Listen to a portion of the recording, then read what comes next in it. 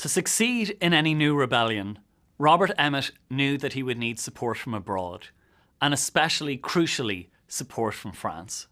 Now, France was going through its own changes in this period. It had moved away from the revolutionary France of the 1790s to moving towards becoming an empire under Napoleon. Napoleon became one of three consuls in 1799, and by the time Emmet eventually visited France, Napoleon was the crucial figure in the French system. And it's very interesting that when Napoleon met Emmet, he was very impressed with Emmet. He saw in Emmet everything that he admired in the youthful hero. But Emmet, for his part, was not impressed with Napoleon. He saw how Napoleon and the new French state were treating all of the smaller countries around Europe, that they were turning them into satellite states, that under the guise of liberating them, they were actually plundering them. So actually he became very suspicious about French aims and intentions. And that's why he harked back to that treaty, which Benjamin Franklin had signed with the French in the month of his birth. And he decided that if any new Irish revolution was to be attempted, it would have to be done with French support, but with an agreement in place that the French would only come as allies, assist in the creation of the Irish Republic, but that the Irish would not be substituting one tyranny for another. Especially because he feared that a French tyranny in Ireland would be actually considerably worse than British rule. So there you see a sophistication in Emmet's political thinking and Emmet's political outlook that wasn't really there with many of his contemporaries. Before he set out to France, Emmet visited the Irish prisoners who were being held in Scotland, which included his brother, Thomas Addis Emmet. And he arrived just as his brother and another rebel were to fight a duel. And young Robert Emmet intervened and persuaded the men to shake hands and cancel the duel. And I think that's an example of, again, how persuasive and influential he was. He made his way to France, visited some of the other countries around, and while he was in France, began developing plans for a new Irish rebellion. And he was heavily influenced by what he had learned from the failure of 1798. The fact that in 1798, everyone had known the plan. So all the British had to do was capture some rebels, torture them, and secure the information that way. And the plan was known. Or they just had to infiltrate with their informers and spies and break the secret that way. And he realised that if any future plan had any chance of succeeding, it would have to rely on absolute secrecy. An elite group would have to plan all of the details and only send the signal at the very last minute. While he was in France, while he was in Paris, he also began experimenting. Even as a kid, he had loved playing around with chemistry sets, with various different experiments, and he was the same in Paris. Because the French had brought back these designs from India of prototype rockets. They had been used against Arthur Wellesley, the future Duke of Wellington in India in 1799, and his men had turned around and ran away. They were so upset. They were so destroyed at being attacked by these weapons firing horizontally into them. And Emmet began experimenting around with these prototype designs and decided that this could be a crucial part of any rebellion in Ireland. He also had the problem that had afflicted the rebels in 1798, that their chief weapon, the pike, was far too big, especially if you were planning to start the rebellion in Dublin, because you can't really go around a city centre with an 8-foot long weapon with a big point at the top. So he came up with the ingenious idea of putting hinges in the centre. So that way the men could walk around with the pikes folded over underneath their coats, and then when they would get near the British troops, they could almost ninja style take out the pikes, fold them out, and get ready to attack. So Emmet spent a lot of time in Paris working on things like this. He also began studying military textbooks. There was no experience in the world of a guerrilla warfare campaign, but Emmet found a book about fighting a campaign in the mountains and adapted that to see how you might fight a similar campaign using buildings instead of mountains. And so he developed the world's first urban guerrilla warfare style campaign.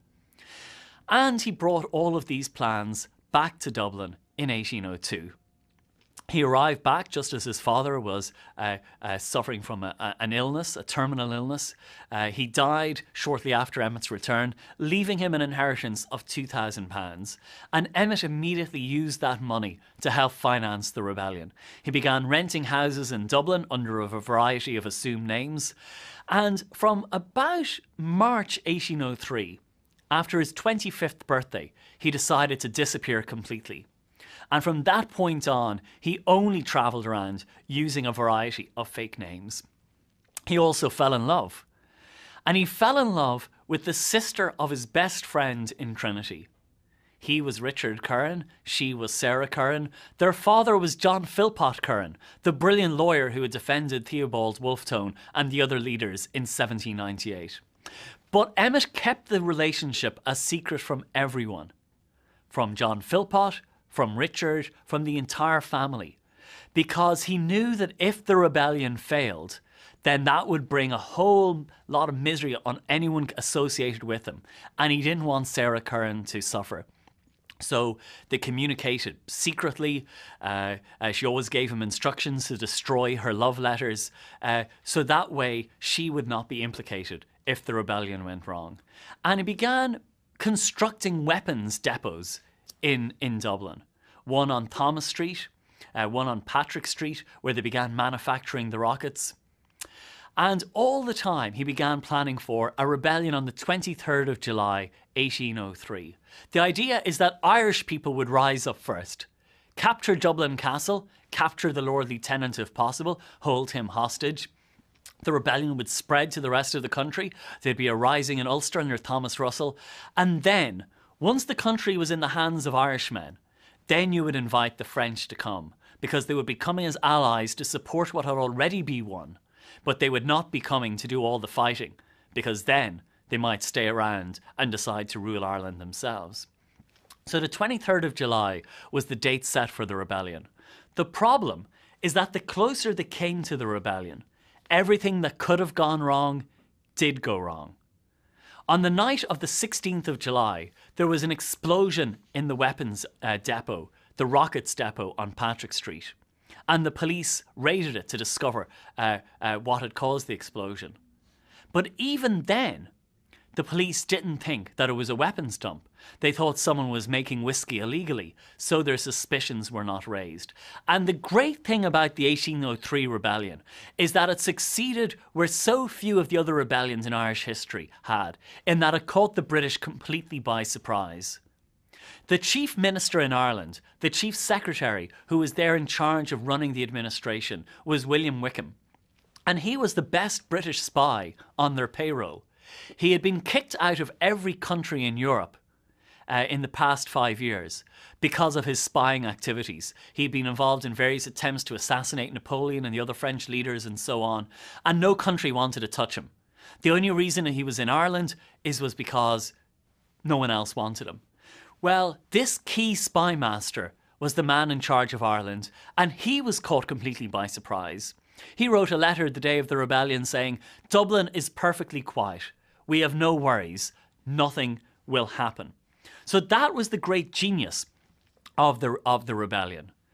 The failure, well, I suppose partly is that everything that could have gone wrong did go wrong. Michael Dwyer, the Wicklow rebel, who had been on the run since 1798, had a different interpretation.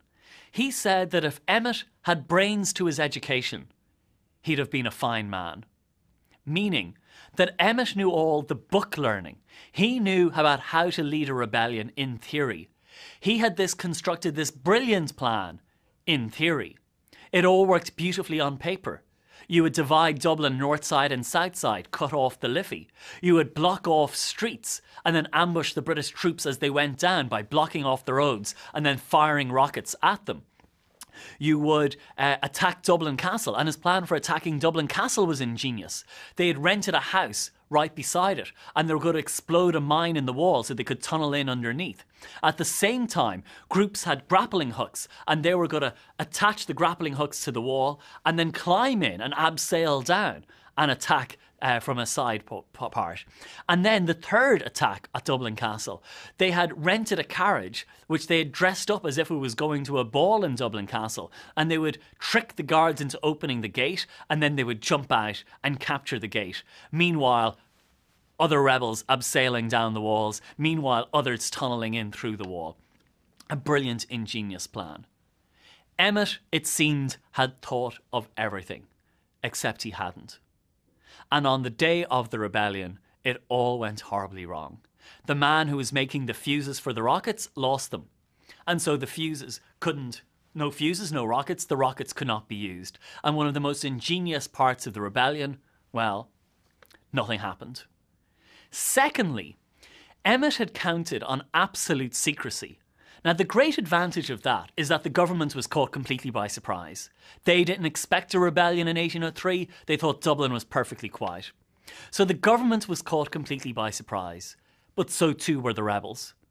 When Emmet gave the signal to the men, come to Dublin, our rebellion is coming, it wasn't enough time to mobilise them all. And they all began streaming then into Dublin. But they were a bit confused because they hadn't heard any plan. And they asked to see their leader. They asked to see who was in charge of this operation. And they were brought to see Emmet, this Trinity man, this 25-year-old.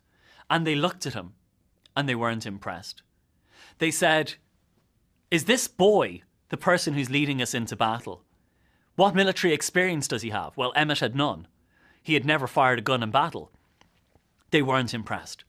And so many of them turned around and went home, telling rebels they met along the way, don't go into the city. There's a boy in charge. It's not going to work. It's a complete disaster. Others who came in said, okay, well, we're prepared to give you the benefit of the doubt. What guns do you have? Because they had all the fold-up pikes, but they only had one pistol, and that was Emmet's. And Emmet said, well, look, we've ordered guns from a gunsmith. We have lots of pistols that we've ordered and rifles, and we'll go and collect them now. And he sent one of his trusted lieutenants off with the money to collect the guns. And the man took the money and he never came back. And W.B. Yeats, when he was talking in New York about Robert Emmet, he had a brilliant line on this. He said, Emmet understood everything except human nature. And you see that clearly in the way he was bitterly betrayed by those closest to him on the day of the rebellion. So instead of 1,000 men in Dublin on the night of the 23rd of July, Emmet got about 80. And worse, they were drunk. There were a lot of bars and pubs on Thomas Street, the main depot in Dublin. A lot of bars, and the 80 men seemed to have gone into all of them. Because instead of getting an elite crew of 80 fighting men, Emmet got a drunken rabble. And he put on his green military uniform. He read out his proclamation, the proclamation that would inspire Patrick Pearse in 1916. A proclamation that called for the lenient treatment of prisoners. No prisoners were to be murdered. There was to be no atrocities, such as happened in 1798, because they would use these prisoners and trade them for Irish prisoners held abroad, and that way bring them home. But his own men jeered him when Emmet read out these lines. They were drunk, they were spoiling for a fight, and they were not impressed. And so the clever plan that Emmet had constructed of cutting off the Liffey, of marching to Dublin Castle, of capturing it from 3 different points of attack, all of that had to be abandoned. And instead he had to go to plan B, which was to march in a straight line to Dublin Castle. But the men were too drunk even to do that. And so when he got to Plunkett Street and looked around, he saw that only 20 men had followed him. And realising that the rebellion was not going to succeed, Emmet decided to cancel the whole thing. And he sent out the order for the rebellion to be aborted. And he decided then to leave. He would flee to the Wicklow Mountains. And first he stopped off at Rathfarnham, where he was keeping a house. And he was greeted there by Anne Devlin, a woman who was a key part of the rebellion. She was Michael Dwyer's niece. She had helped him as his messenger all throughout the planning. And when she saw Emmet arrive, she said, "Ah, is the country going to be lost by you, you coward?" And Emmet replied dejectedly, "Do not blame me, Anne. It was not my fault."